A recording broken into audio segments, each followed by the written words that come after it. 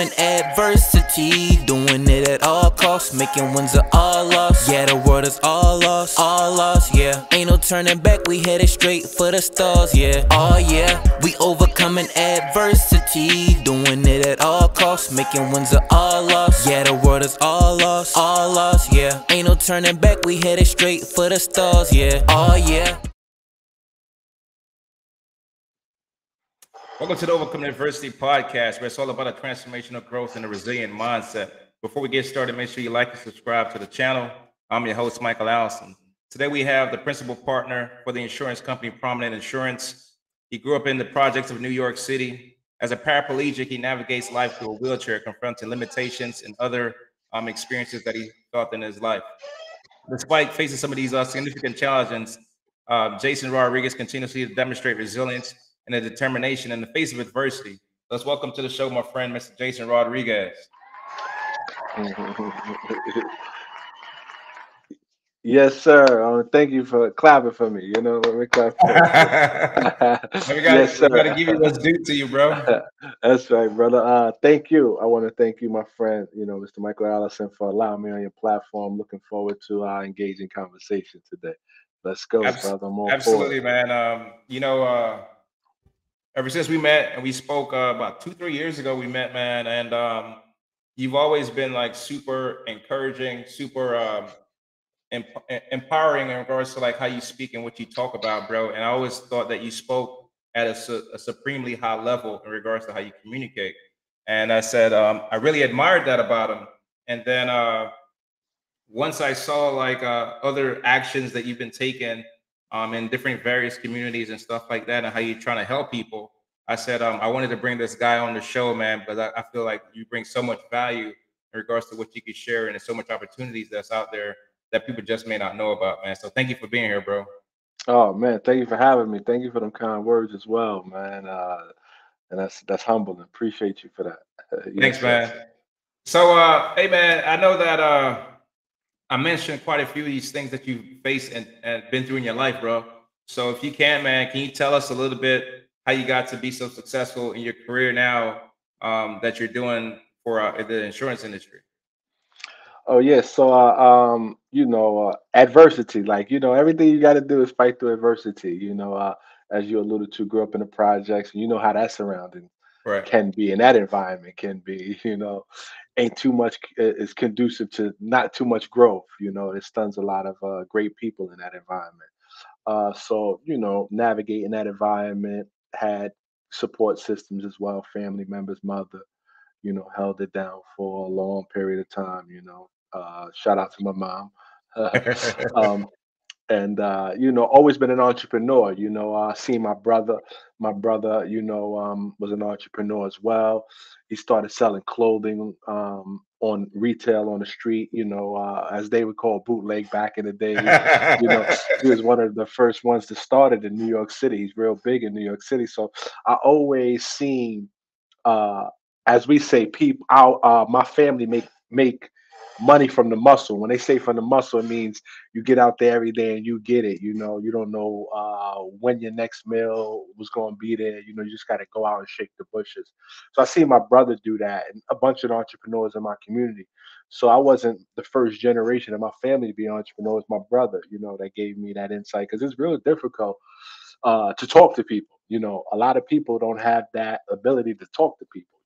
They shy, asking for the sale or asking for the opportunity to do business with somebody. Those are hard conversations to have. It's not easy, and I've been doing it for a long time. It's still not easy for me. So as an entrepreneur, I have multiple different businesses. You know, uh, um, you know, as we understand, trial and error. Right. You see what works, you see what doesn't work, and I was at an age, which I'm still at an age. I'm not old yet, but I was at an age where I was able to try different things to see what stuck and what didn't. Um, so I got into insurance, man, in the year 2010, because prior to that, I had a transportation company. And as an entrepreneur, I had a transportation company, and insurance was one of my biggest line items. So looking at the business, I'm like, how can I get some of that back? And I had a relationship with the local insurance agent who was writing my insurance at that particular time. And we had a conversation, black owned minority insurance company as well. We had a conversation, and he told me that insurance, I thought insurance, you needed some formal education, like an associate's degree or a bachelor's, had to go to college. And college ain't for everybody. So I was like, okay, you don't need that. It's just licensing. Oh, I can do that. I'm good. I'm very, I can study, discipline myself to pass tests. I did it before, got through high school. Um, so I took the test. I passed. When I passed, I started, learning the game, man. And I wish I would have knew about insurance from the beginning, because it's the only thing I would have did, because it has so many aspects to life, not just helping us, but helping others. Right. That's our missions as well. So, So not when you decided to get into the insurance industry, you know, I want to go into like your upbringing, because yourself was faced with some challenges that came along the way. Did you think that anything that from your childhood would get in your way in regards to like stepping into this space? um, when I grew up, like I said, in that environment, it's not conducive to growth. The majority of people, when we come outside, your first sign of success is usually the drug dealer, somebody that's doing some negative things in your community. That's what I've experienced. Hmm. The good guys is usually not in the projects. The people that got good careers is usually not in the projects. They get they get what they get, and they move on to make a better life for themselves and their family, which is Right. appreciate what you should do. So me growing up, I had difficult times, like most of us do. Was easily led in the wrong direction, like most of us are. um, and I wasn't the intelligent one. Somebody tell you, hey, that fire is hot, don't touch it.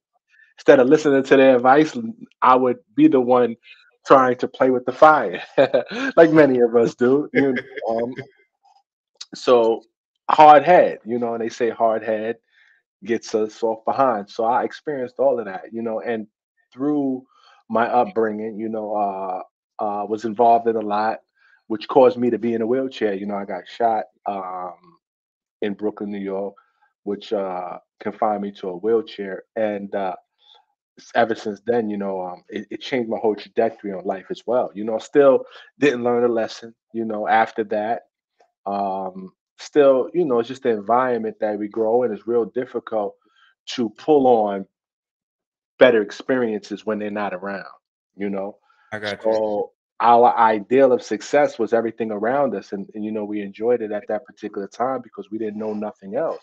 Most communities, if you live in Brooklyn, I grew up in a project, that becomes your whole atmosphere. The world is not opened up to you, as now the world is opened up because you can be in your project home and have your smartphone and be everywhere. We didn't have smartphones, we didn't have ideas, we didn't have our mind expanding to different things, and the heights that we can go if we just apply ourselves and do the things that's necessary for growth. So we didn't have that, and then having the right mentors is very important as well. So through my upbringing, made bad mistakes, made some good ones as well, because I'm still here. Through all adversity, I'm still here. So God has a plan for me, which I'm in the process of moving in that direction. Absolutely. All the time. Yes, sir. If you can, man, let's just jump back a little bit before we move a little bit forward in regards to a plethora of these questions that I wanted to jump into with you, man. But I think it's important for people to understand like where you're coming from. So, can you talk a little bit about like your childhood upbringing? What was that like within that household? What was that like with your parents if they were there? And then Yes. So, oh, I'm sorry. Good. we could jump into if you can share a little bit about the story of how you ended up in a wheelchair, if you don't mind. Yeah. So, growing up, just like most of my peers, our dads was not there. Single family homes. Most of my peers that I grew up with, most of them, I didn't. I don't know how many of us had mother and dad in the home, which brings stability, which brings all types of other dynamics to your household when you have two parents in a True. home, especially two parents that's functioning on a level of being civil. So we didn't have that. Mom did the best that she can. with the knowledge that she had, was able to raise us, loved my mom to death, endured so much from us being bad boys, and dads not being around. We missed a few whippings, which we should have received. you know, we missed a few whippings. My mama loved us, whipped a few, missed a few of those, which you should have received. I can attest. And it was just that, but even in that environment, there was a lot of love in the house. I didn't see, we had fun. I enjoyed it the same. It didn't seem like that I missed out on anything. I didn't see something that I want. I see my mother going to work every day. My mother was a hardworking woman as well, trying to hold two boys. As Tupac said, two bad kids on your own. That dear mama. That song could be. My mama heard that song. She cries all the time. Mm. So that was sort of like our path as well. Just trying to survive in a neighborhood where you design to fail. It's very difficult to thrive in those environments, but we did. Many of us made it out.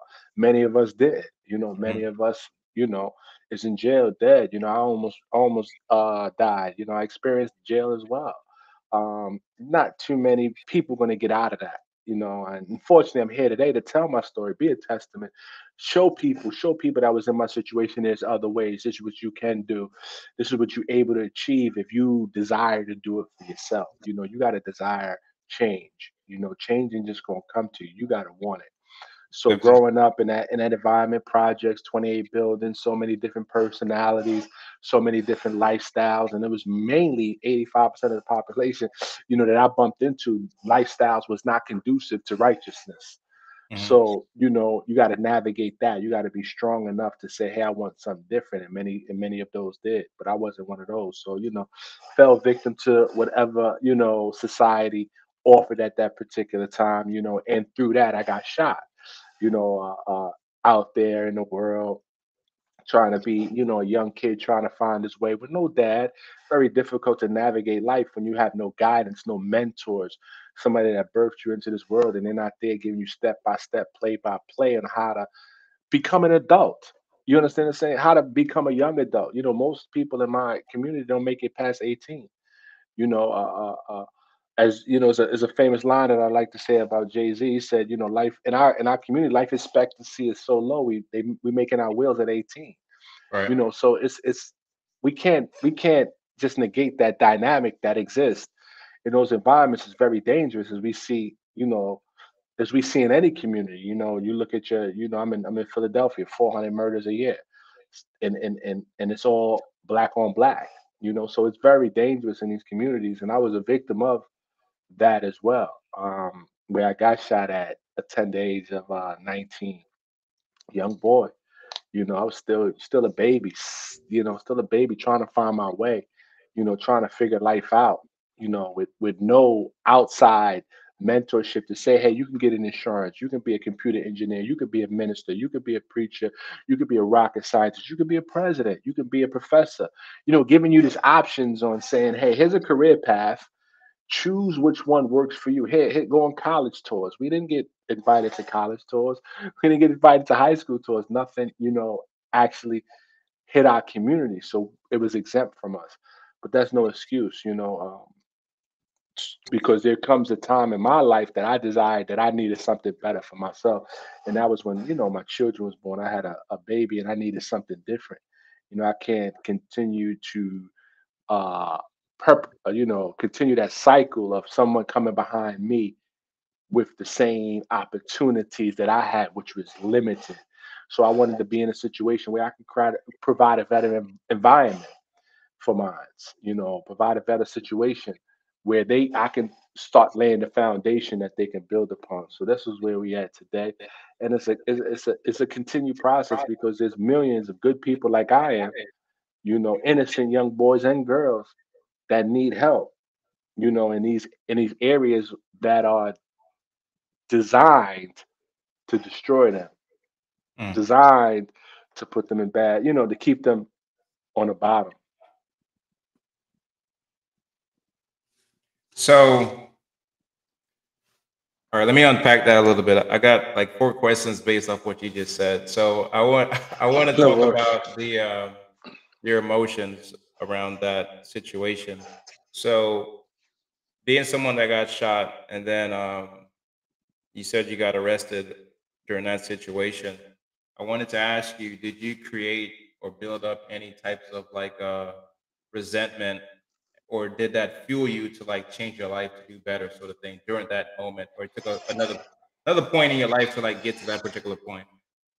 No, I was just at that particular lie. I was just trying to stay alive. You know, that was the only Mhm. thing that was on my mind, and I was happy at that particular point that I was alive. You know, and I Gotcha. didn't pass away. So that was the only thing on my mind at that particular time.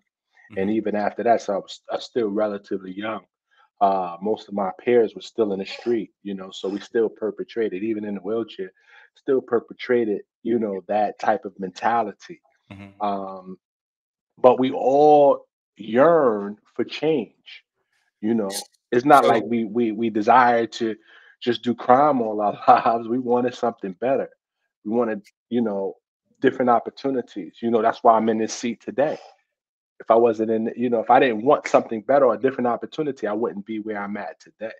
So most of us yearn that, but the lack of exposure to those limits our vision to be able to see opportunity when it's presented to us. that's what I wanted to ask you. So for yourself, like bro, like I said, I salute you based off what I know about you and see about you. So you've been through the storm, you've been through the fire at a young age, going through a lot of these things. So who is it, or when was it that like something like clicked or turned like a light switch came on for you to like see all these opportunities that was there for you? Because I do agree with you, like in certain neighborhoods, certain projects, certain cities, systems are set up in place where nobody's coming to do college tours, no one is coming to show you job fairs, no one is showing you you could live a life of an entrepreneur, you could drive these types of cars, you could, you know what I'm saying, or these other opportunities are out there. So who is it that, or what was it, you know what I mean, that reached out their hand to you and say, Jason, there's a better way. You could do this, you could do that, and just brought enlighten you with a whole bunch of things in life. Yeah, so first, you know, me seeking after my daughter being born, you know, wanting a different change, and then my spiritual background, you know, I'm a follower of the Most Honorable Elijah Muhammad, and that's where all of my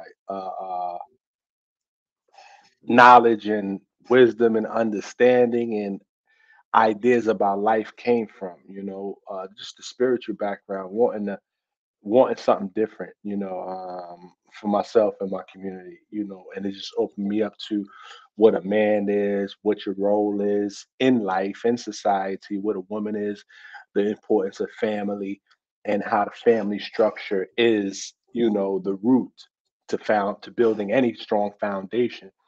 Uh, who I was as a person, the value that I had, the value that our people have in society, and our relationship to God.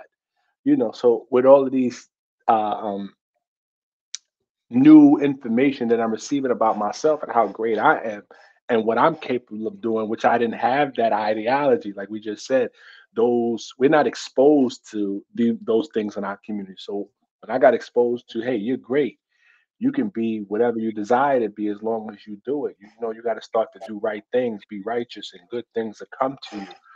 And you know, you start to say, "Hey, I've been doing this for so long, and you know, it's been fun, but it always ends in grief or some type of misfortune.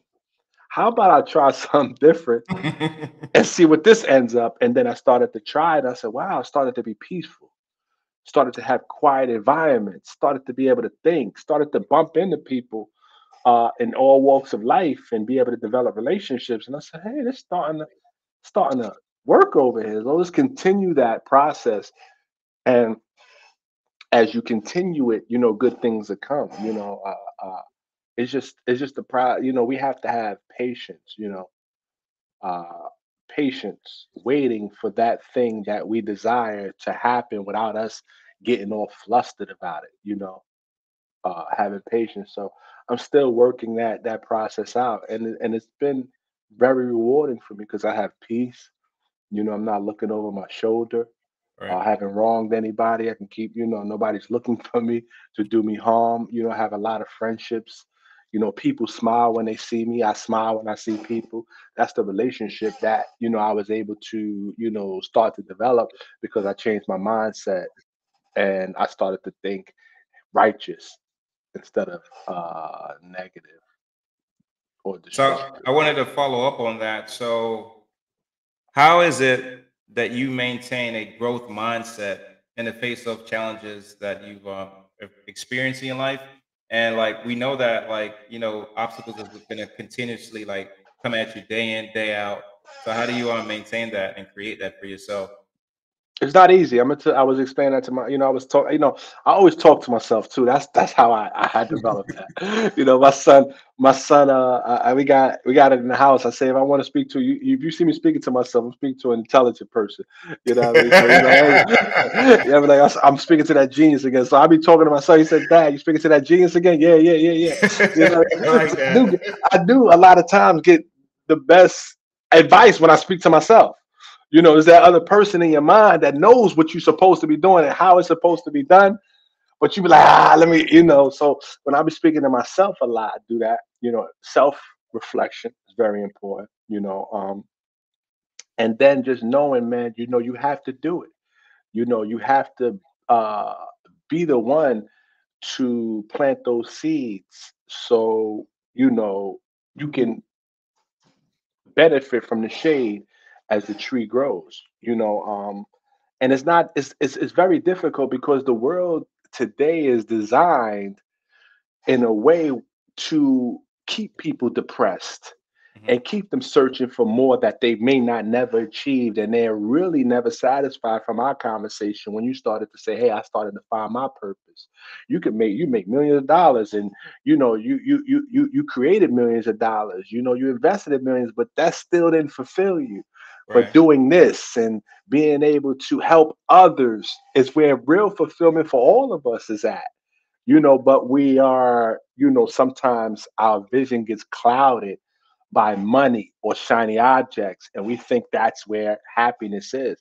But true happiness is finding a passion. So that's what drives me every day as well, just finding my passion, because the society is in a situation they want to have you depressed, and they want to keep you in a place where you feel you're not worthy. That's why there's a lot of today, as you see, mental health is at its all times high.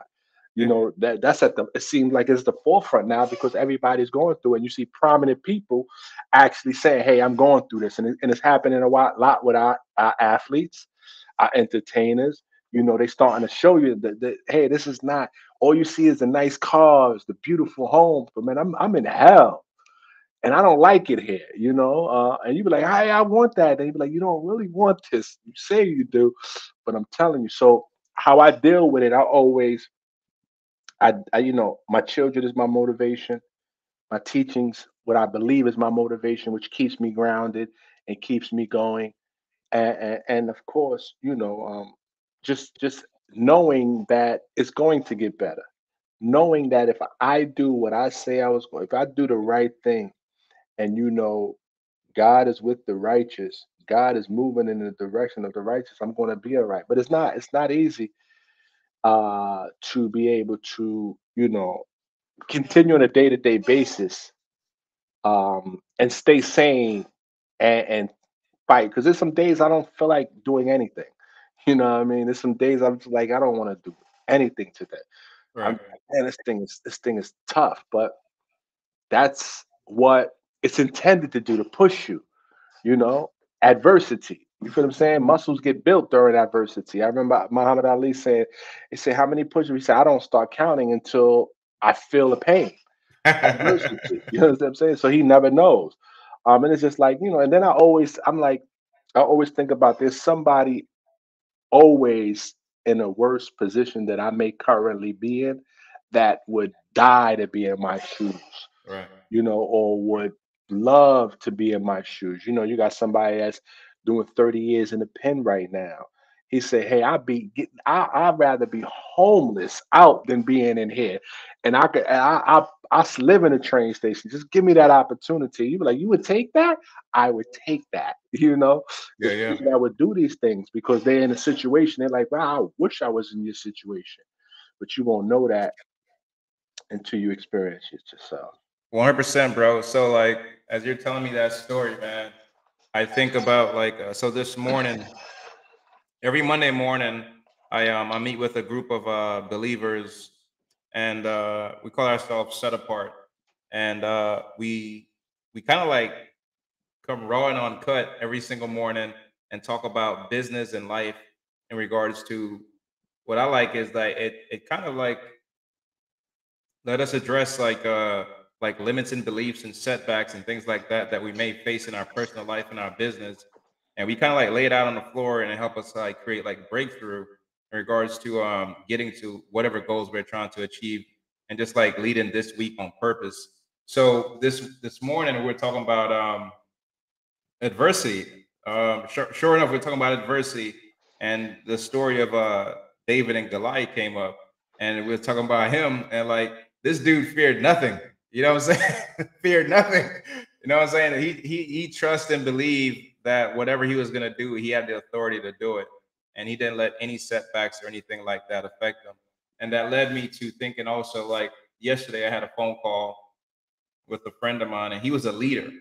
So I lead a men's group at my church too as well, and he was one of the leaders, and he was facing a situation, and it was just it was like a revelation for me though, bro, because like I served in the military, and like I see myself as a leader, leading men and things like that.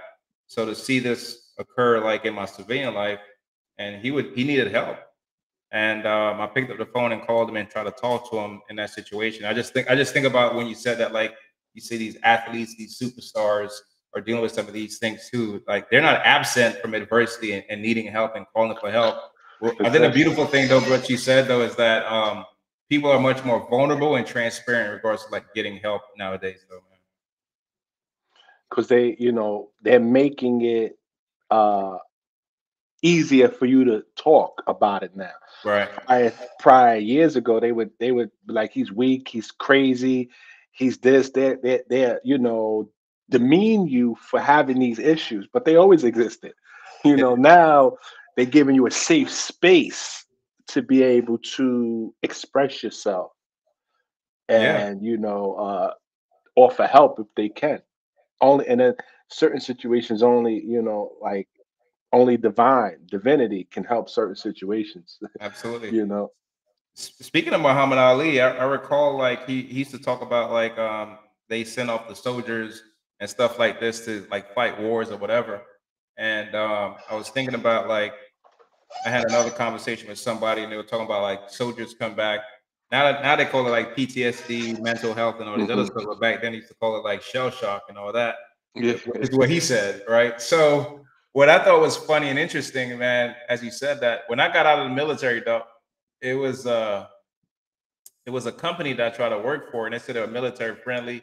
I said some stuff around mental health, and before I knew it, I was no longer working for this company. So it was so taboo to talk about mental health back then. Yeah. That was like 10 years ago or something like that. But it's just so taboo now, man. So for yourself, man, how do you practice like self advocacy or the importance of that for yourself as you navigate challenges, being someone that has a disability in this day and age that we live in? So if anybody could tell you or they encounter me, man, advocacy, man, I'm always optimistic. I'm always thinking of better days. I know it's gonna be better tomorrow. No matter how dark it may be today, I know the sun is gonna shine tomorrow. And I'm always settled on the best part. Settled on the best part of things in life. I don't really worry about the things I can't control too much. But just handling, understanding that tomorrow's gonna come, and if it doesn't come, as long as I did everything I needed to do today, you know, uh, Hmm. and I can't change my situation, so why cry about it, man? Just live and experience the life that you have, no matter what your condition may be at this present moment. You still got life. God wanted you around for some reason, unbeknownst to you at this particular moment. But if you move in your purpose, you move in your purpose, you'll find your calling, and like my calling, I really want to be a minister, be a preacher, Mhm. that's really my calling. I just want to help people, live better lives, but I have to be that example that I want to see. So, and it's good for me too, because like I don't have no excuses being in a wheelchair paraplegic, man. I don't have no excuses. So I really don't allow people to really have excuses around me. Unless they're in a worse situation, then you can have all the excuses you want. But if you nearly not, if you're capable, and I know you're capable, man. It's only limited things you can tell me you can and cannot do.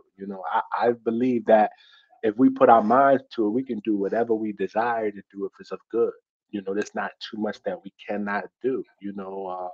We was taught when God created the earth, when God created us, he destroyed the impossible. There's no such thing as impossible. There's so much that can be done in this world, and I'm here to just do my part, and worry over my part and strive to do the best that I can while I'm here and leave positive impacts on people and communities and my family as well. Agreed, man. I think it's so important.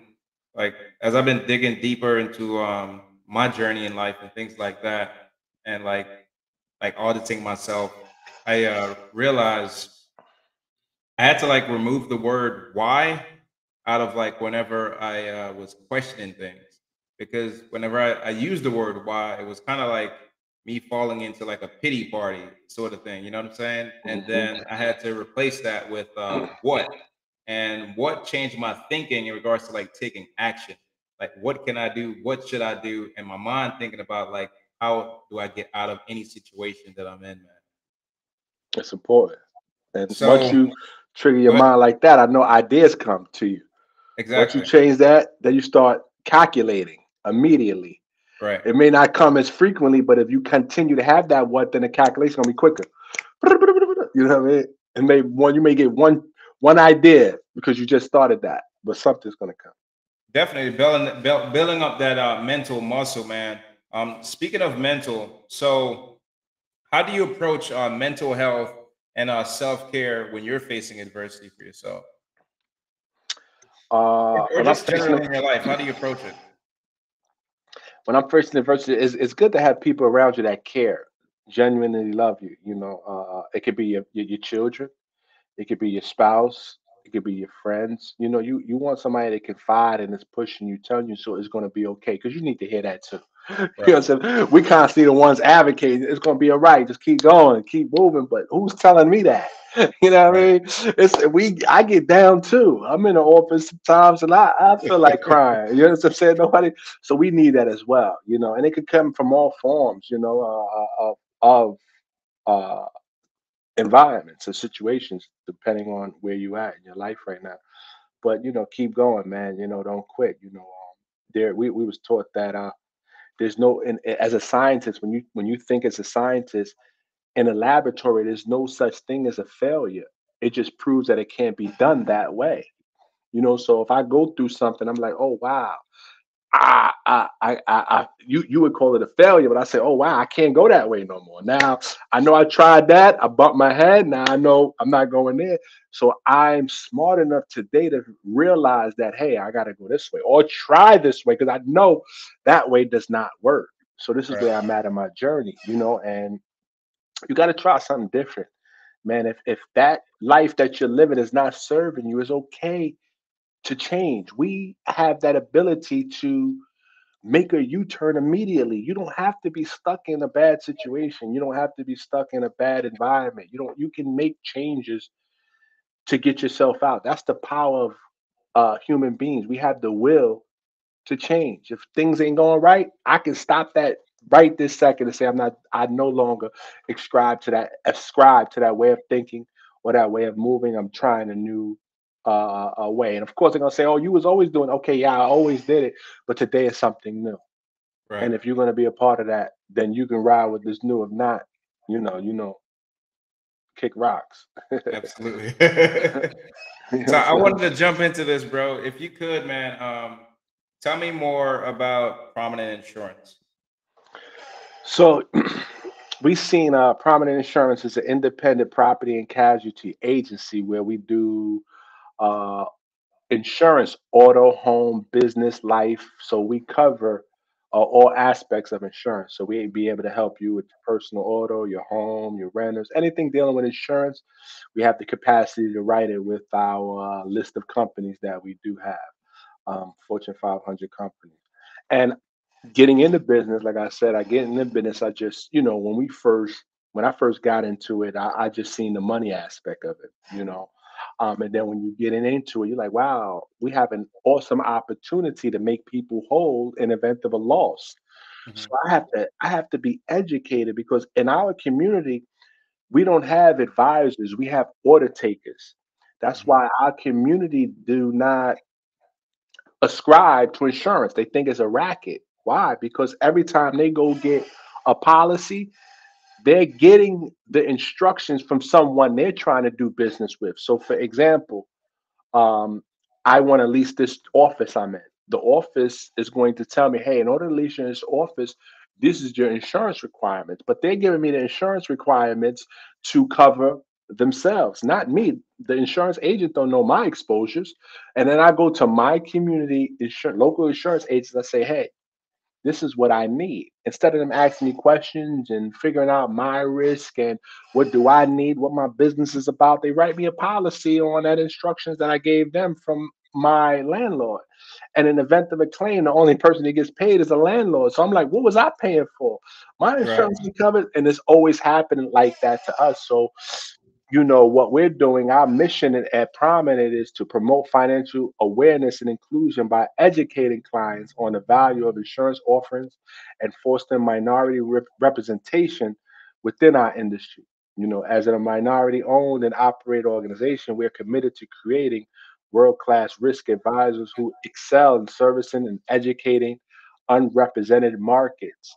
We believe in the power of ownership as well, so we're offering franchise opportunities to extend the reach and impact. So this is what we're doing. That's our mission statement. We're trying to service the undeserved markets that is being overlooked and not properly handled properly, which is a gold mine, by the way.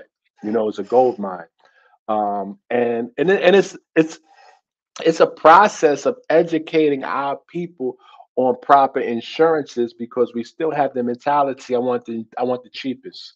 And we always know cheapest is not always the best. We've been Right. in situations where we purchased something that was cheap and we regretted it. So we want to educate them on their vulnerability. So this is what we do for our community, and we offer an ownership and we offer franchise opportunities to increase that impact on our community as well, reach and impact. So this is what we're doing. So, it was born in 2010. We just started franchising in 2023. Um, and, it's a marathon. We're looking, to grow and get advisors to be able to, help our people understand the importance of financial education and properly insuring themselves. What I think is dope is you guys are saying the key piece right there is educating people. I think as I think about the word insurance, it's so much small prints that we just ignore because we don't want to read that. And most times when people are getting insurance nowadays, it's over the phone, so no one is not going to read that to you. And then when I send you over a 20-page, 50-page, 100-page packet, they know that nobody's not reading that stuff. So I love the fact that you guys are educating people, which is I think is the key piece, so people understand like what they're signing, what they're getting into.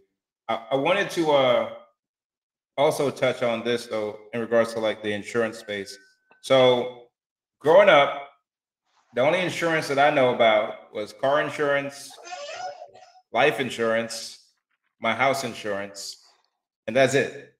I didn't know about any other insurance that existed until I became an adult, and I learned a whole lot more around lots of different types of insurances. So if you can, man, can you talk about like some of the insurance that is out there that some people may not even know about that actually exists? So you just named it. You just named the key components, the foundations that everybody should have. Right. Of course, you should have your home insurance because the general liability and that's a whole other situation. It's so many benefits to having a general liability policy. So you mentioned auto, you mentioned home, and you mentioned life. If you have those key insurance pillars, you're in a great space. Mhm. But when it comes to business, you have business income. When it comes to business, you have when it comes to your life, you have disability or long-term care insurance. So there's so much. That's why it's good to sit down with an advisor, that can look over you. Because what insurance typically does is this: the main thing is just to protect your assets as you grow your portfolio. Right. If you're growing your business, right? And you're trying to stop people from taking your liquid or that what you created. So you get insurance. And insurance is just a bucket of money to say, hey, if my client does any of these covered perils, I'm going to, instead of you going to get his money, here's the bucket. And sometimes we're underinsured. Most times we're underinsured. I've never seen, it's rare that you're overinsured, but most times in our community, we're underinsured. So we don't have the adequate insurance to be able to make us whole in event of a claim.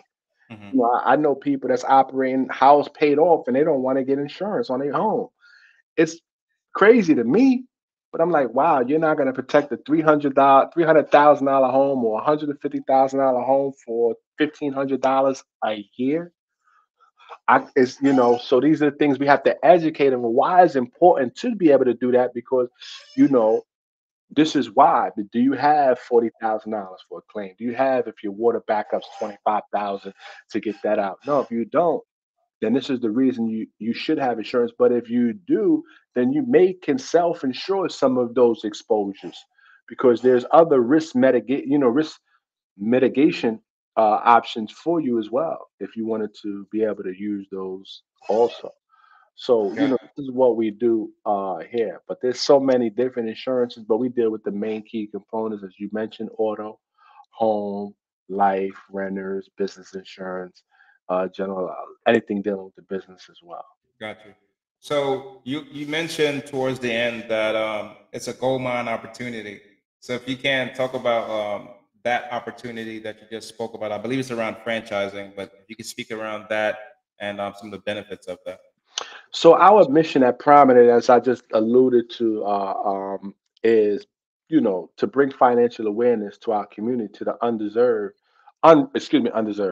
unrepresented markets, Okay. which is the Black and Brown community, Hmm. unrepresented markets, and we have to be able to create people to be able to speak that message and help them. So we created a franchise opportunity to not only get to the unrepresented markets, but to increase minority participation in this industry. The Hmm. insurance and financial service industry is not represented at all as far as diversity. Hmm. Very, very, very, very, very, very, very, very, very, very, very, very. I can keep going with very, very, very, very, very, very, very little representation of Black and Brown people in this industry. So this is where we came up with the franchise idea. And as you know from having prior franchises, we have a criteria. You got to have this much liquid, Right. this much money to be able to operate, and it's a franchise fee.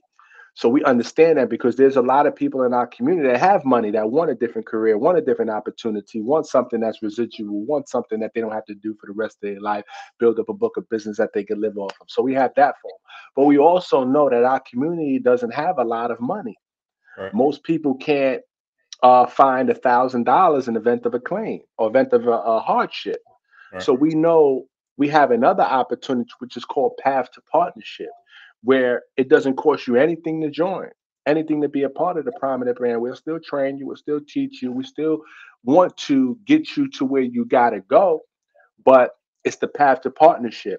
So the commission structure is low, of course, because the franchise you get a higher commission structure. Right. But the path of partnership gives you the ability to come in with no cost, and every year you with us, You get 10% off your franchise fee.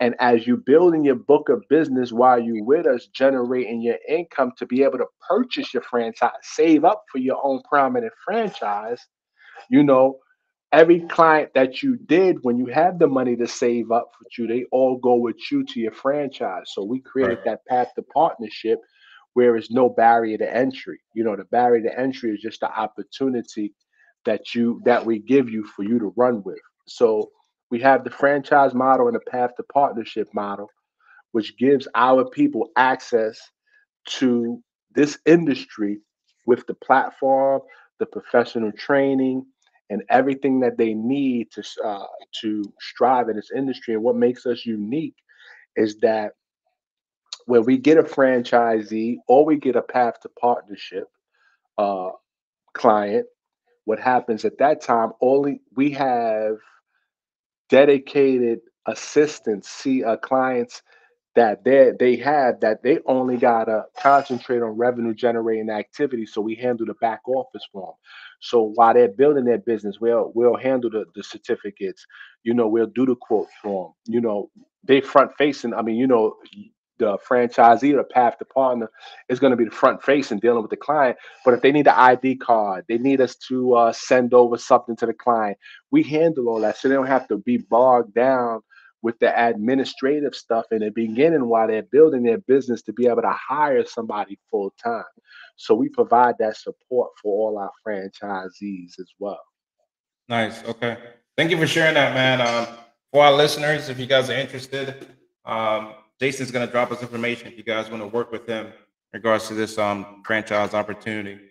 So, Jason, I wanted to talk particularly about a couple more insurance questions here from a personal aspect for people with personal life insurance. So, if you can you give us the breakdown of term life insurance and whole life insurance? What are the difference with those two?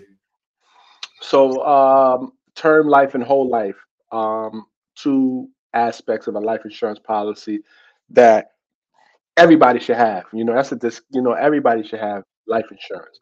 If you don't have millions of dollars in cash at your disposal, you need a life insurance policy. So the difference between term and whole, there's multiple other ones as well, but those are the two main ones. Term is just like you're renting. You're renting your home. Uh, it's temporary. You don't know when you're gonna move. You may be there for 5, 10, 20 years, but you're going to move at some particular time. So that's a term policy. Term can go up. We have policies 10, 20, and 30-year terms. And of course, term is just a death benefit. So there's no cash value associated with it. You just get a pure death benefit with the term policies. And term, of course, is going to be the lowest cost option of the two we just discussed, whether it be whole or life, because term, less than 1% of the population gets paid out on a term policy. That's why the premiums could be so low. But if Right. something was to happen, you had that death benefit. Whole life, they know they're going to have to pay out this policy as long as the insured keeps paying its premium. So they got to make sure that, they're doing everything that's necessary to be able to pay it out 40 to 50 years. So when you're dealing with life insurance in particular, you never want to have that mentality if I need the cheapest.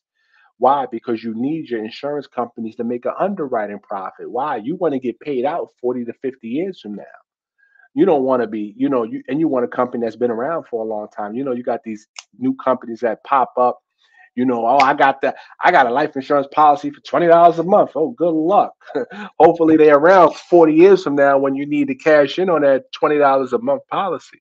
So it's very you want to speak to an advisor, and determine what's best fit for you. But I suggest that everyone listening to this podcast get you a life insurance policy. And the benefits about life insurance policies today, these new policies come with living benefits.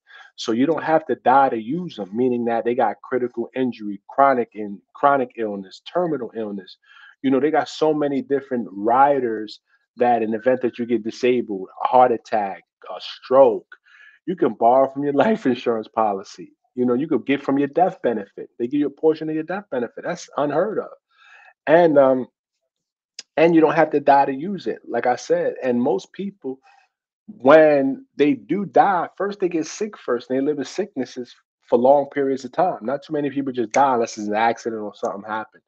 But most people get sick with an illness, and they live years at a time, and they may die longer than somebody that never had an illness.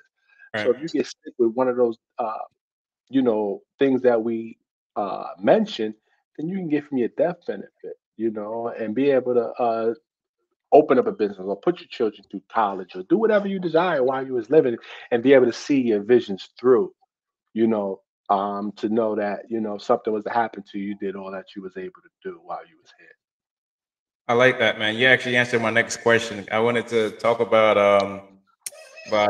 some. I've seen people look into insurance where like it carried a cash value, or they could pull from it in case of a illness. If you can touch on a little bit, man, how soon should someone get insurance? And I'm speaking in regards to like for their kids at a very young age.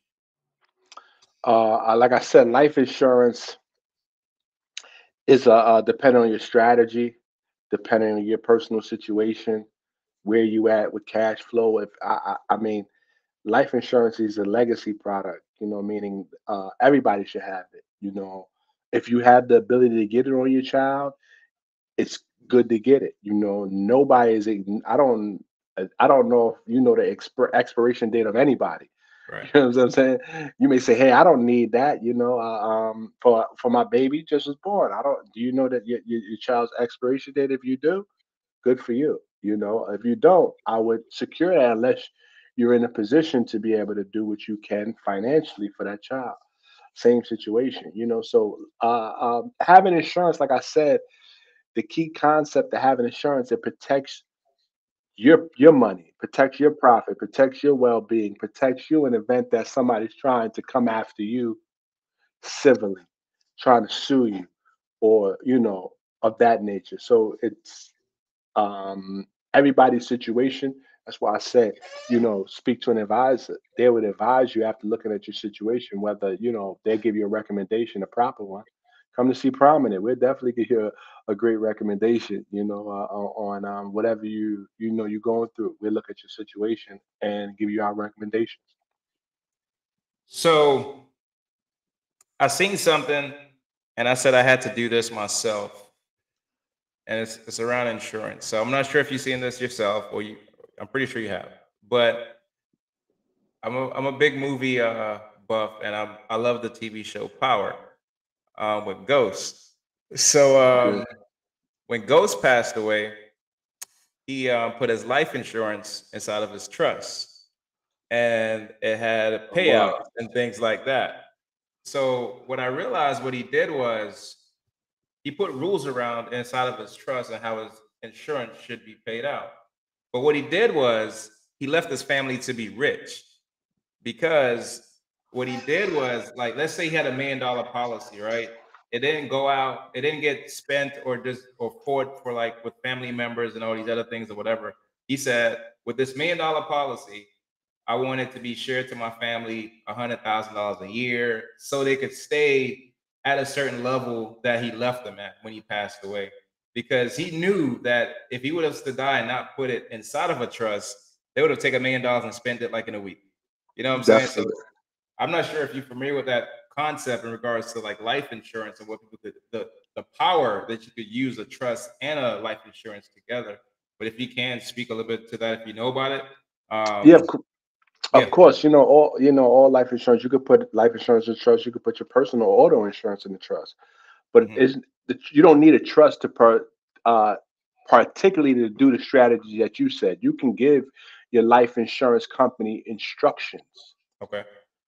prior to, hey, on this $2 million payout, I would like 50,000 or 100,000 to be paid over to my siblings, the beneficiaries on my account, in increments of 50,000 per year. Hmm. You can put something like that together, and they will, uh, uh, uh, you know, approve your request. Gotcha. So Okay. that's something that you can do. You can design it. There's strategies you can design it. Uh, um, however you desire. And then what a lot of investors is doing, like yourself, with life insurance, we have products where you may have heard of it. Banking on yourself, infinite banking strategies, where Right. they're dumping because life insurance is not an investment. Whoever tells you life insurance is an investment, um, they can get in trouble for that. So life insurance is not an investment. It's just a place, they're using it as a place to store money. So people's putting tons of money in and getting 70 cents on each dollar that they put into a policy. Because life insurance policies and life insurance was created before the tax code, and there's a lot of benefits that you get from having a life insurance policy. It could be exempt from financial aid. If somebody was, I know people that had millions of dollars in a life insurance policy and was sued, and they couldn't touch the millions of dollars in cash value that they had access to, Hmm. but it's in a life insurance policy. So it's like, hey, if you suing me personally, yeah, I got 100 million in my life insurance policy. I got access to the money technically, but that's not for me. That's for my beneficiary. So there's Mm. there's rules and regulations that keep people from going after that. In certain states, you can't even touch that. Depending on where you at in the union, you can't even touch that. I could be sued and I could file bankruptcy, but have access to $20 million in life insurance policy. They can't do anything. So, but yeah, so that's a life. That's off the table. What does he have that you can go on Wells Fargo, PNC? What does he have there? Oh, Your Honor, he doesn't have anything there. He don't have no money there. There's nothing he Right. could do. What I mean? You could put on his judgment. You can put a judge. He can owe you. I mean, what you're gonna do? They put a big judgment. But these are the things that life insurance and insurances can do to help you while you're building your wealth or maintaining your wealth in the process. Absolutely. If you can, man, you've already touched on it. So can you speak of what is infinite banking and the importance of infinite banking? So it's just another strategy in the life insurance. There's so many different but that's the main one. We've been doing it for 6, 7 years now. I got put onto it by being in the industry. It's a great industry, great strategy because it allows you to start building your bank like a financial institution. But it's a long play. It's a Right. legacy play, like life insurance is. So there's a policy where we can get, like I said, we design the policy where we can get 70 cents on each dollar the first year, Hmm. with a whole life policy or how people use, what they use in index IULs right now for the strategy as well.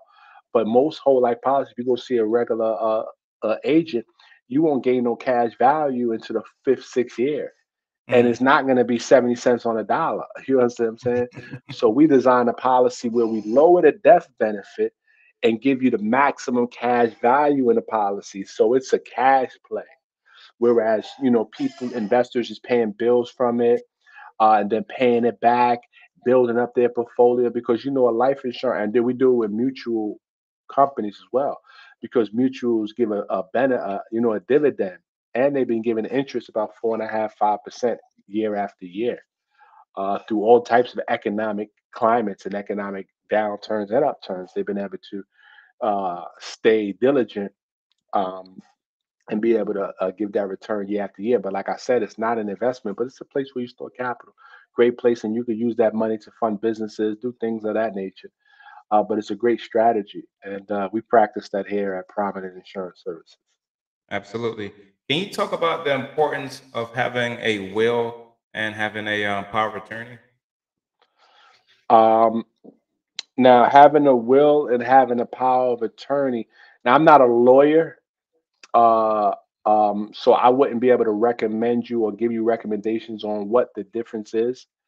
But Hmm. I would recommend, they both, power of attorney. I know is just somebody signing over, you giving them access to sign your documents, things of that nature, legal signage. And I know a will is if something you just what you want to act out, but to still, you can have a will and don't have an estate plan and have this and have that. Still don't get no money. The courts take it off. So you want to definitely speak to somebody, speak to us about that as well, because we have resources. We can sit you down with a estate planner. On our website, we have wills and trusts where you can go, get you a will and do those things. So we have access and resources to make sure that, we tighten up your your life on a financial and insurance aspect of it. Nice.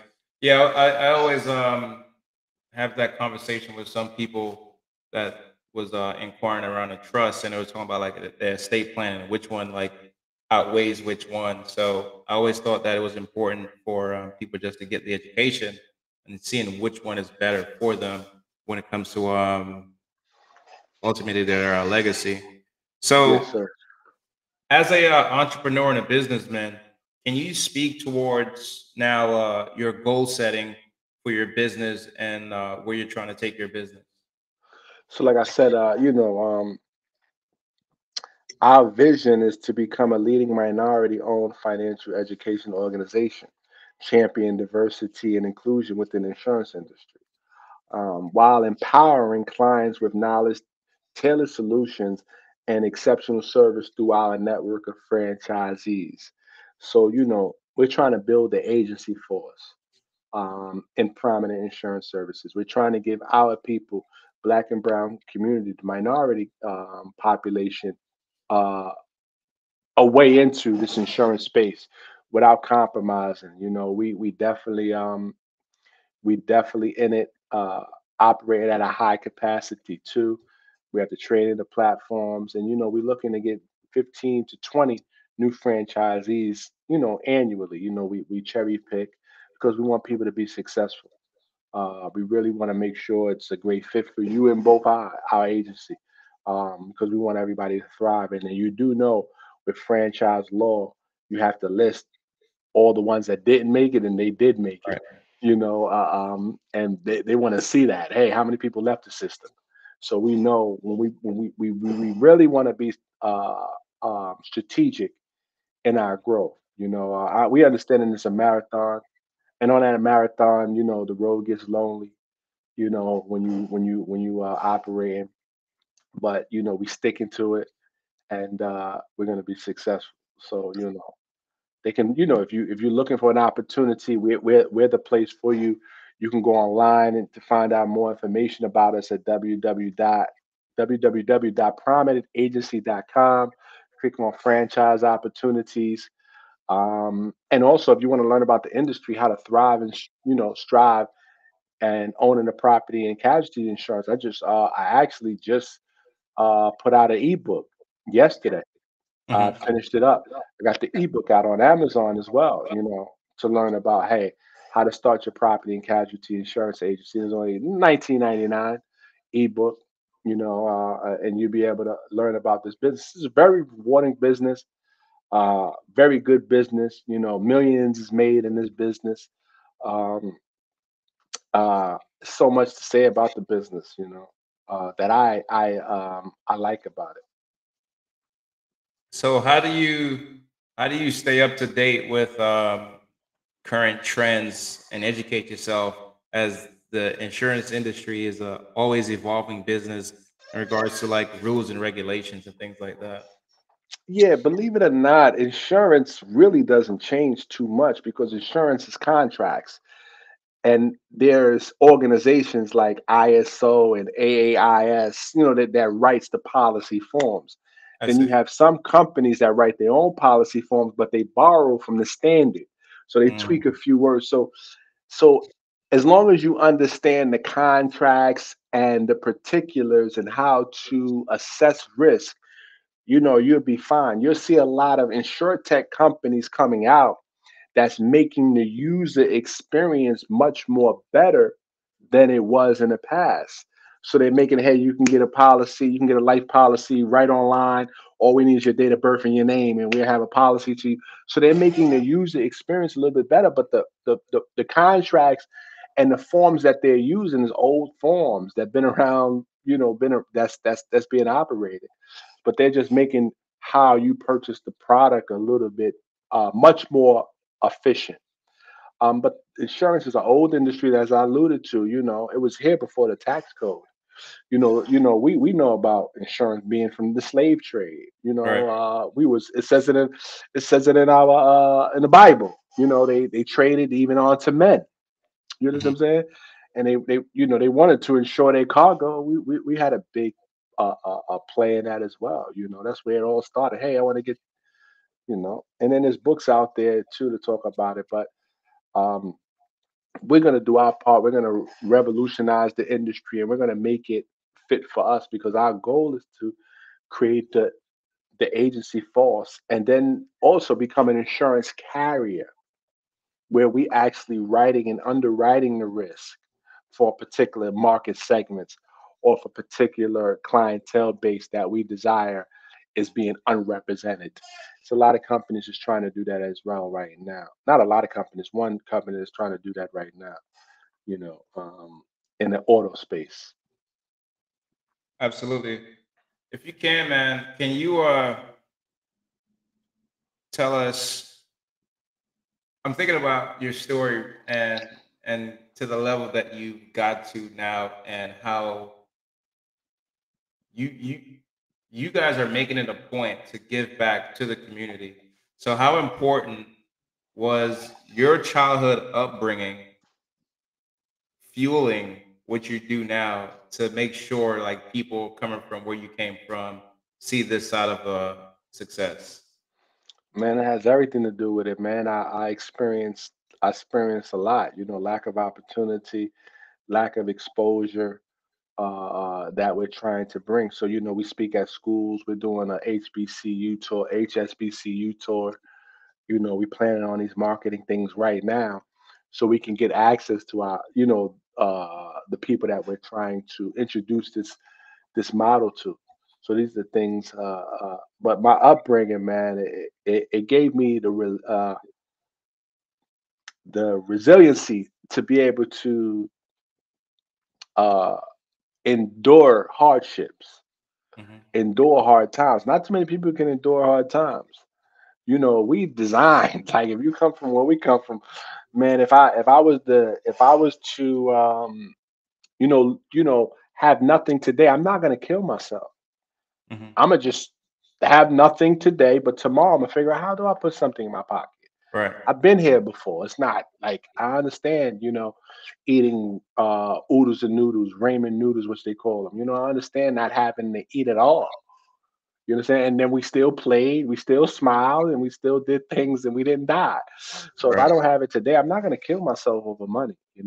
That's not what I'm tied to. I know I have the ability to change. I know that if I do the things that I'm supposed to do, my situation is going to get better, but it may not get better tomorrow or the next day. But I know it's going to get better because I'm doing the things necessary for change. So, um, you know, tough times tough times don't last. Tough people do. So Most just keep definitely, going. man. Most definitely. I want you to talk about, man, leadership. I could see and hear your tonality when it comes to leadership as a business person, and carrying that torch in regards to like trying to help people. Can you talk a little bit and share with our listeners how important is leadership for you, as it is personally and as a business person, bro? Yeah, leadership is very important. That's a key pillar to growth. You have to properly find the proper leadership first, so you can have the right guidance. Because leadership comes in all shapes and forms. So you gotta be able to recognize what a leader is, or what type of leader can lead you, or where do you want to go, and then find leaders in that particular field. If it's spiritual, what moves you, who's doing the things that is bringing that you see may achieve, because everything you see is not what it is. So you got to have discernment as well. But leadership qualities, we was taught the greatest lesson in leadership is be the example that you desire to see. Be the example that you want to see. So I strive to do that. I want to be that example that I want to see. Because if I can be that example that I want to see, and I'm spreading, the gospel, I'm spreading righteousness, and if you doing the same, then our environment is going to be peaceful. Our environment is going to be conducive to that which is in our mind, because slums exist in the minds of the people. Hmm. You could take a whole community from the projects, put them in Beverly Hills, and Beverly Hills going to look like the projects. But if you take the people from high society, you take people that live in high society, learn how to live clean, learn the ethics, and move them to the projects, then the project is going to start emulating what's in the people's high society mind. So the grass is going to start being greener. People is not going to be pissing in the elevators no more. There's going to be garbage cans around. The streets is going to be well lit. Right. People is going to start taking responsibility. There's going to be more cop calling. There's going to be more people standing up saying you can't do that here, risking their lives. When you go to a neighborhood, you see an old lady come out and say, no, no, you can't do that here. You can't, You're like, they go back. They'll tell you, go back over there with that. You know what I'm saying? You Right, can't do right, that right, here. right. But that's what happens when you have the right mindset and the right leadership. You know what and what not to do. And you can start to make your environment conducive to what's in your mind. Because what you see in the minds of men and women is out in the world. Yeah, These man. computers, we're operating on Zoom. It was in somebody's mind. We're operating over a computer. It was in somebody's mind. So the things that we bring out, the things that you see externally comes from what's in us internally. So if we change what's in us internally, the outside will constantly change, because this is what we bring in. This is what, you know, uh, uh, um, as the scripture says, first it was the word, and then the word became flesh. True. So first is a thought. Now I got to bring that thought into fruition. And what does it look like? So that's why our communities, I was saying that the other day. I said, you go to clean communities. If you was to drop stuff in a high society community, they're gonna clean that up. It won't be there tomorrow. But No, if you go you're to right. the hood, and drop something, you'll see that same piece of garbage there for months and months and months. Nobody, and then everybody's walking past it. Like, you feel what I'm saying? And you can do Yeah. that experiment. Go to a clean area. You want to do that experiment? Go to a clean area. Just throw some garbage down. I bet you won't. You go 3 days later, you won't see it there. You go to what they call a ghetto area. You throw that garbage down. Don't visit that ghetto area again till next year. You're Mm. gonna see that thing right there where you left it. And that's because the mentality, what's in their minds, is being expressed. You know, It's in the it's a environment. it's a conditioned mindset, and it's so sad that we could program ourselves to and subject ourselves to either one of these causes. The beautiful thing about that, though, is that we could reprogram our minds too. You know what I mean, and fix all these situations. Yes, sir. That's the key. We spoke about that earlier. We have the will to change. It's okay. We have the will. You can say no. I no longer ascribe to that way of thinking. That's right. I ascribe to this new way of thinking. When did you start that? Because our community won't let that. I'm telling you, it's something about you being. They won't let that bad thought of you leave. They were like, hey, when did you start this? Why are you thinking like that now? Oh, you wasn't doing that yesterday. Oh, today you want to. They want you to be stuck there. You know what I'm saying? They'll hold you to the fire. You know what I'm saying? But you're like, no, this is me. This is new me today. I'm gonna practice this every day going forward. It's not gonna be easy. You know what I mean? Because I know I've been living in that long way for a long period of time. But every day I'm gonna do how I would have approached that situation. I'm going to approach that situation when it's presented to me differently. Yeah, man, I had to take that approach a while back in my life, based off, my story. I had to like change my circle, and it's interesting you saying that now. But I was with someone else, and they recently had that revelation where they're around. a bunch of other people, and I don't know if I was rubbing off on this person, but they said once they got into that other space, they realized that I don't belong here no more. Like Yeah. this ain't my circle no more. This ain't my. I've outgrown these people based on how they think, how they act, what they do, and it was just interesting to like gain that concept. And like you were bringing speaking about that now, man, it's interesting. Yes, If sir. uh if you can, man, I see you on social media, and I know you speak a lot about quite a few things. These things that I'm going to ask you about as we get ready to wrap up here. So, can you tell me how important has social media been for you in regards to sharing your message, talking about your business, and just empowering people? So social media is a very important tool. I haven't been using it to its capacity. I don't, it's a gift and a curse. It could be distracting. So I try to, right now my new mindset, because you change every day. It's just that I gotta, it can be distracting. What people post, depending on who you follow, the algorithms, man, they'll send you Right. everything. So you got to be very careful of what avenues that you frequent. You know, um, Starting to spend a lot of more time on LinkedIn. The content is different, the ideas is different, Hmm. gives you a different level of education. Right. But social media, Instagram, TikTok, all of these places is means to get to a particular audience that you desire to reach. So we're starting to ramp that up. I have a lot of followers. I got hundreds of thousands. I mean, I got a lot of clients that have hundreds of thousands of followers. I haven't built it up to that point. I'm just beginning. Uh, Hmm. but social media is a good method to get your message across to a vast audience. So it's a great tool, and it should always be used. Just like anything, is how you're using it. I Right. was at a conference. I was at a conference, and one of these black billionaires, and he has a great initiative where he wants to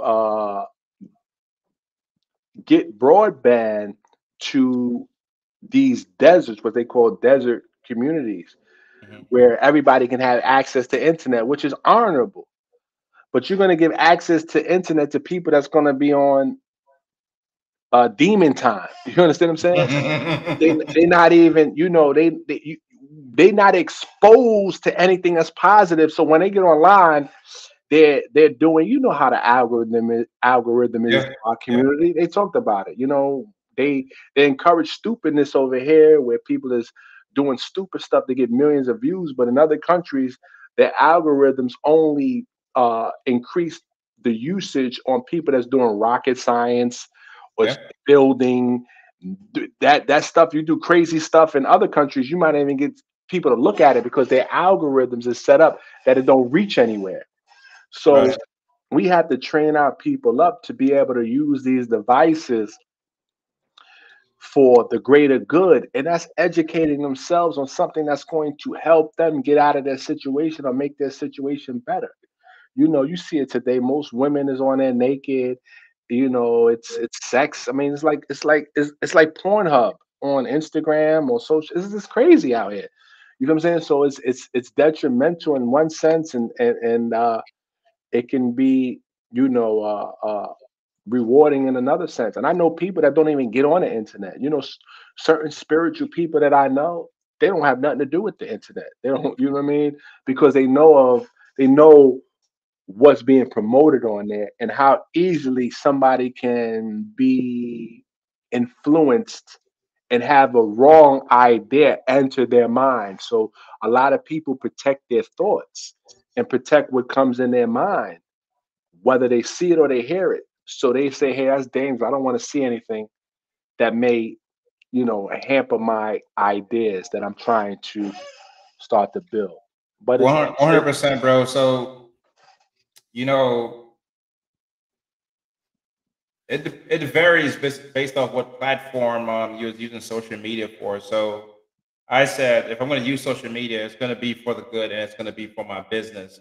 And to that point, to even like hire somebody to like do some of these things for me, as I could see and learn what these companies use these algorithms for and stuff like that. And I would not say that they use it for your good. They use it for their good. You know what I mean? So I had to audit like who I was following and who was following me, man. So like, I think my following was up to like 3,000 people, and I think it's down to like 200 people now, bro. Like I had to like just like dump a whole bunch of things that was in my feed, like, and as soon as like you watch it or see it, like they take up on those algorithms of like, oh, he watched this for 10 seconds, 5 seconds, 6 seconds, and then like just keep pouring those things into your face every single time, man. So I had to like make sure I like audit whatever I was viewing or watching or who I was following at that time. And my wife was telling me this, and I did not know this, but my wife was telling me this. You said it, but she was much more specific. She said in China, on TikTok, they don't see no nonsense. They see no nonsense. They all they see is education stuff, scientific stuff. Their kids is gonna learn and be so much ahead of whoever else is watching these dance moves, these body parts, all these other things. Their kids is not going to see that, man. I just thought that was so interesting. And as I'm saying that to you right now, well, the community that we live in, we're getting ready to leave our community, and there's kids at the bus stop, and at the bus stop, there were kids that was going to private school, and who was going to private school? It was the Asian kids that was going to the private schools at our bus stop, and there's tons of schools around here in our community. But I noticed that the Asian kids were at the bus stop, and I just was like wondering, like, I could see how they make it an important point and stress education to their kids. And that's why you see that demographic is either like your lawyers, your doctors, and things like that, in regards as they put a big emphasis on education. But I also thought it was another interesting point of, personally for me, you know, I saw what you could kind of tell what is being taught in a household when you see what kids do and stuff like that. So at the bus stop, I seen the group of Caucasian kids, the group of Asian kids, and the group of Black kids all separate. Now these are like 5, 6, 7, 8-year-old kids, but they were all in their own silo, in their own group at the bus stop. And I was wondering, like, none of these kids were interacting, none of them were playing, none of them were talking together, and that was just saying, that said a message to me. I don't know if you think the same thing too. You could disagree, but I was like, most kids, when you see them in school, they're gonna interact, they're gonna play, they're gonna do a whole bunch of other things and stuff like that. And just to see 15 kids all separated at the bus stop in their own little group, in their own little silo, it was just like, what is being taught or what is being shared either in the household or what is being taught or shared at school. Yeah, you know it's being shared. You know, Right. stay away from them black folks. They teach that. You know what I mean? Because when they come over here, the images of us, you got Love and Hip Hop. You know, you got all of these derogatory images of black folks in America that when they come over, they like stay away from them people. They're no good, you know, because those are the images that they're getting. You know, it's all designed. Those we and like you said, you know, the Chinese. If you got these, as your wife alluded to, if they're getting recognized for doing something that's using their brain, of course they're going to be at a higher echelon than our children growing up. You understand what I'm saying? Like in India, man, they all programmers and computer techs, and the whole world is going to AI, and all our children know how to do is use these gadgets. Right. Even in our community, when you look at the gurus, they wait until a product gets okay, Web3 comes out or crypto. We don't have nothing to do with it. We're just waiting for somebody else to design it. And now we're the expertise in this Consumers. particular field, but we're still consumers. We haven't Right. created a product or anything that we're bringing as a whole to the space that's going to make our situation. We're always in a proactive state, reactive, Yeah. reactive. Like, okay, this came out. Okay, how do I navigate that? Oh, he made a new product. How do I navigate that? Oh, he made a new product. Oh, this is the best product. This is going to give us freedom. Listen, ain't no product out there going to give you freedom if you ain't created. You got to have the servers. You got to, if you don't control the servers, you don't control the lines, you don't control nothing like that. You don't have this. I be listening to them sometimes, but like, okay, good luck, brothers. I mean, I'm rooting for you. You know what I'm saying? But you got to really understand that we really have no power unless we're creating this to be able to benefit us for us. You know what I mean? Right. Like people. So, man, how important is your faith um, with all the things that you've done in your life, man? Man, it's the key. It's the key pillar.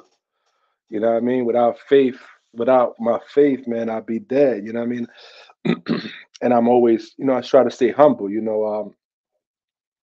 See people in, what I appear to be worse situations. I'm always, I always say the scripture, man. If not for God's grace, there go I. Just try to understand that, man. That could be me. How can I help? What can I do? What am I not doing? What the lack of? There's a lot of work that we all have to do. And it's not going to be done by me alone. It's not going to be done by you alone. It's a concentrated effort of communities that's doing what's necessary to bring change over a period of time. So we just got to change that dynamic, that ideology that's out there. But it's very difficult when they're promoting everything that's against righteousness. If you look at the world today, man, it's totally opposite. It's not the same world that God envisioned. He'd come back here nowadays, wouldn't even know where he at. Like, what the hell? What? You could do that? Yeah, it's okay. Oh, word? That's okay? Okay, I know I don't belong here. You know what I'm saying? Um, but we gotta, these are the things that, we have to, like I said, going back to that leadership quality, man, just being the example that you desire to see. You be that example that you desire to see. You bring change. First, it starts with you and your household. How is your children? Is your children the menace out there? I teach my children to be respectful, and treat others with respect, and that's a big thing. I start with mine. That's what I have control over. I don't have control over yours, but I'm gonna tell mine to love black people. Black blood and brown blood is sacred. You don't shed that. You know what I mean? There is, that's the last thing you ever do. Teach them the importance of life, teach them the importance of righteousness and doing the right things and how it pays off.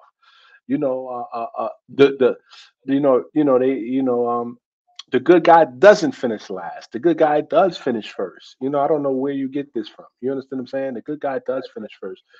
The working person is a winner. It's just so many different mentalities that's out there that's contrary to what God designed for us. It's just combating that. And social media don't make it easy Right. because these kids got smartphones. I didn't have a phone at all when I was young. You didn't either. You know what I'm saying? These kids come out the room 5, 6 and got smartphones. You know what I mean? Leave them right in front of that. So there's a lot that we have to do, man. And these platforms allow us to voice our message. These platforms like yourself, you bring about change with what you're doing. Just taking time out of your day to be able to do this. You know what I mean? Which fulfills your path, your purpose, what I mean, and making change in the world. So that's honorable on your behalf as well. And whatever I gotta do, my brother, you got an ally brother, you got a brother over here, that's with you, man. I like what you're doing. You know, um, we just need to build on that. I appreciate you, man. Thank you, man. I have two more questions, and we're gonna get you out of here, man. I know you got a busy day, man. If at the end of the day, bro, how important the life that Jason is leading now? How important is that to your family and towards your legacy, bro? Man, it's the life that I'm leading now is very important because I'm the example for my children to actually see. I always tell them, I was one. My mother gave me great advice. If I listen to my mother's advice, I'll probably be 100. I'll probably be 10 times that, not a 10 times, 100 times better. But sometimes, they're not examples of the advice they give, which is difficult. And I was a person that I was hard headed, meaning that they say a wise person learns from the mistake of others, and a fool learns from his own. I was a fool. You know what I mean? So I'm starting to become a wise person where I can learn from others. Because all the other times when I see them do it, I said, "Then they touched that." I see it burnt their arm off, but it didn't really like it. It didn't really look like it hurt it. Let me try that. Like, what the? Are you crazy? Like, you don't see that. So, just being the example in my household is what the key is. It's life is simple, man. It's not rocket science. We make it complicated, man. Just be that person. You don't want your child to smoke, don't smoke. Don't say smoking is bad for you, son. You shouldn't do this when he's curious. Or drinking is bad for you, son. You shouldn't do this. Or whatever you do, fornicating is bad for you, son. You should have a wife. You know what I mean? These are the things we have to be examples of that which we want to see. And if you be that, you make a better house, you make a better wife, you make a better husband, you make a better community member, you make a better person to those that you meet and you encounter. Absolutely. Bro, so you came from New York, had a challenging upbringing, had an incident, and you decided to dig deeper in your faith, dig deeper into your purpose, and lead a life of transformation. If you can, man, can you leave us with some wisdom, some life lessons that you can share with our audience, bro? Yeah, wisdom, stay righteous. They got words out here now, stay dangerous. Stay this, stay that, like we getting crazy. Just stay righteous, do the right thing. You know what the right thing is. Hopefully you still have that man that you talk to, that I talk to, that's there telling you, hey, you shouldn't be doing that. Listen to him.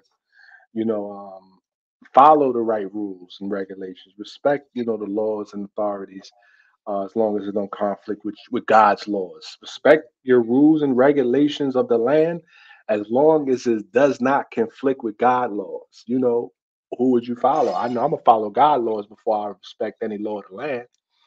Um, so just do that, man. Do what's right. You know what's right, and and be righteous and be the example that you desire to, you desire to see. Absolutely. Thank you for that, man. So, bro, Yes, sir. before we get up out of here, man, you gave us so much knowledge and wisdom in regards to like your life, and then you gave us so much knowledge in regards to the business industry that you're in now. If anybody wanted to contact you to work with you, to book you for something, or if somebody wanted to get more information about the insurance industry and get an insurance policy from you or something like that, how could they reach you and contact you? So you could reach me online at www.prominentagency.com. All of our information is there.